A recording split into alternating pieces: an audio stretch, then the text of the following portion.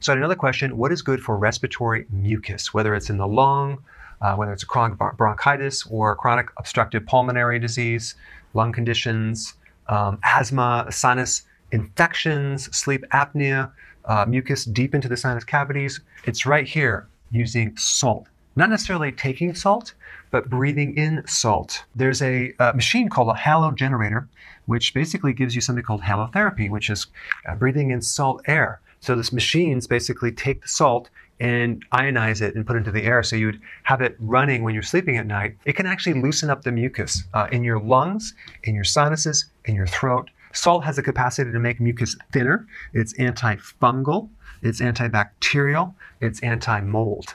So it's really good. So I'm going to put a link down below of a couple different options. I'm not affiliated with any of these companies, but I saw some really good ones that you can either do a neti pot or you can get a device that generates salt air right in your room while you're sleeping. Oh, one more thing. You really want to check for any mold in the house, because if there is mold or mildew, that could be enough to keep your lungs constantly filled up with mucus.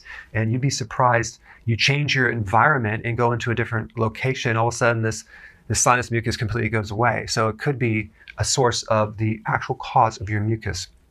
From a nutritional standpoint, oregano oil is really good for mucus, and garlic, and fasting. But if you can actually do a longer fast, let's say every month, for 48 or 72 hours, you can put your body in some serious, it's called autophagy, which will help clean up the deep, old, damaged proteins and improve your immune system, and also deactivate viruses in the body, clean up microbes. It's a really good thing for your immune system.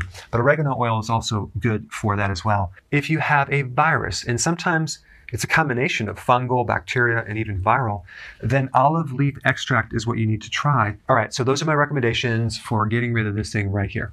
Thanks for watching. Hey, if you're liking this content, please subscribe now, and I will actually keep you updated on future videos.